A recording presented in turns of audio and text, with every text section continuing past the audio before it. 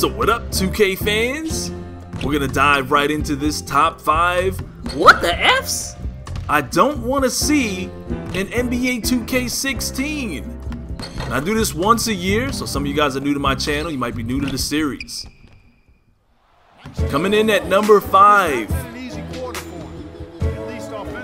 the yo-yo animations.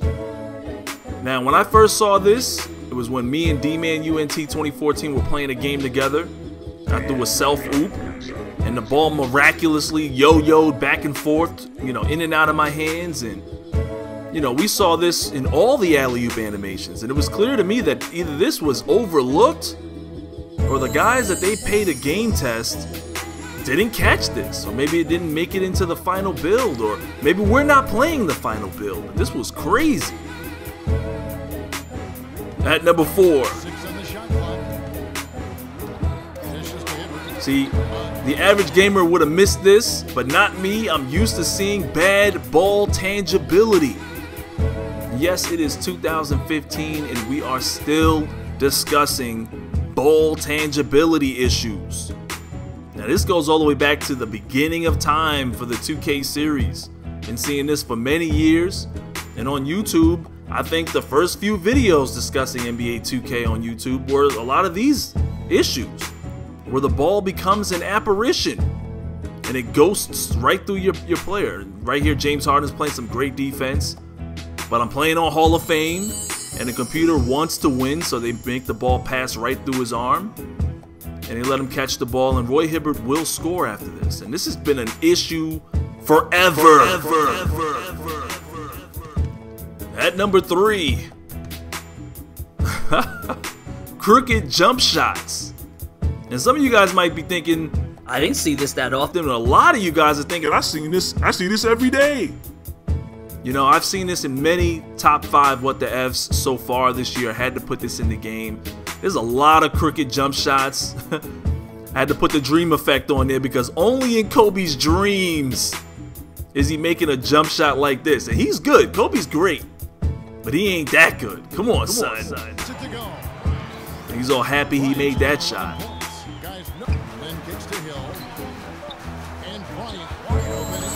This I just found funny. I just thought this was hilarious. I don't even know what I was looking at when I saw this, but I was like, what is that? At number 2. What?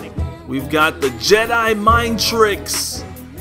They were in 2K13, 2K14, they're still here in 2K15. Once again, we have Lance Stevenson this time.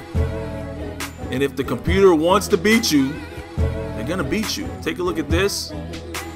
My man is already, you know, beginning the animation where he picks the ball up. And as you can see, this is old footage. You can see my face scan. Face is still lighter than the body.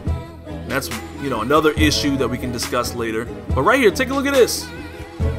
I should have been able to pick up this steal, but they warped the ball into my opponent's hands. 58 seconds left. And at number 1, and there's the feed the basement. we still have bad reactions to loose balls. Pause. Yeah, I mean, this has been an issue forever, too. I don't know when they're going to be able to fix this. When this happened to me the first time in this year's game, I was very upset to see this still happening.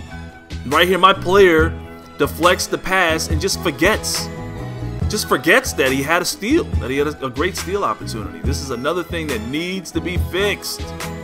Bad reactions to loose balls. So that was your top 5 what the Fs at the moment that I don't want to see in NBA 2K16. Obviously, there are many, many more. I didn't forget anything. It's just a short video.